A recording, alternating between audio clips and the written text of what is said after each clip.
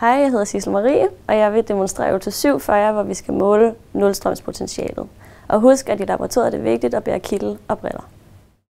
Alt udstyr til øvelsen er sat frem til jer ved øvelsespladsen. Blandt andet skal I bruge rød og sort syre, hvor rød syre består af 0,1 molær saltsyre, og sort syre består af 0,001 molær saltsyre. Derudover skal I bruge elektroder, et pH-meter, et skylleglas og demineraliseret vand. I skal bruge stativer. Og derudover er der sat en masse glasudstyr frem, hvor I blandt andet skal bruge nogle haneglas, der er markeret med rød og sort. Og tilhørende bæreglas markeret med rød og sort. Jeg vil demonstrere opsætningen af en kalomel elektrode. Jeg vælger at lave forsøgsopstillingen i sort syre og tager derfor haneglasset markeret med sort og placerer i stativet, sørger for at hanen er lukket. Jeg placerer skylleglasset under haneglasset. Jeg tager den sorte syre og det dertilhørende bæreglas med sort markering. Den sorte syre hældes i bæreglasset og skal derefter føres over i haneglasset. Hanen åbnes nu, så hele haneglasset skylles igennem med sort syre. Og hanen lukkes igen, når alt er løbet igennem. Det sidste hældes ud. Haneglasset fyldes igen op med sort syre.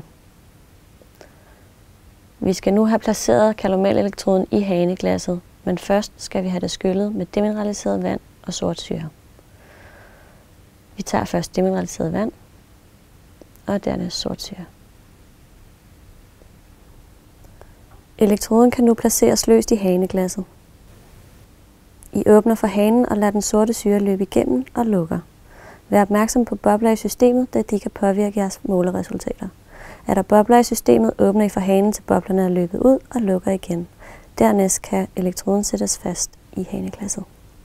I forsøget skal I opstille 4 delelementer, 2 sorte og 2 røde. Her har jeg samlet de sorte delelementer til et system, hvor de 2 sorte haneglas er forbundet i den sorte syre. På venstre side af det sorte system opstilles nu det røde system, hvor jeg placerer de 2 røde haneglas i den røde syre. Elektroderne nu opstillet som følger: kalomel, sølv, sølv, kalomel. pH-meteret tændes nu og indstilles på millivolt. Vi laver en kortslutning for at teste pH-meteret, hvor vi sætter de 2 krokodillenæb sammen og tjekker, at det giver 0 millivolt. Vi tager den sorte ledning og placerer på den røde syres kalomelelektrode, og vi tager den røde ledning og placerer på den røde syres sølvelektrode. Vi åbner for hanerne. Resultatet af jeres forsøg vil fremgå af pH-meteret, men vær opmærksom på ikke at aflæse resultatet, før I ser 4 sorte streger til venstre i displayet. Vi aflæser 46 millivolt og noterer det på arket.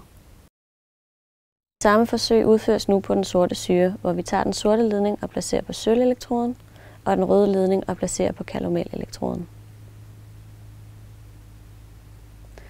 Vi åbner for hanerne, og resultatet vil fremgå af pH-meteret. Vi får minus 152, hvilket vi noterer på arket.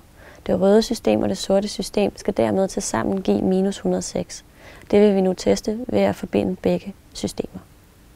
Vi tager derfor den sorte ledning og placerer på den røde syres kalomelelektrode, mens vi stadig har den røde ledning placeret på den sorte syres kalomelelektrode. De 2 sølvelektroder forbindes af den grønne ledning. Sørg for, at haneglassene er åbne, og vi måler minus 106 millivolt.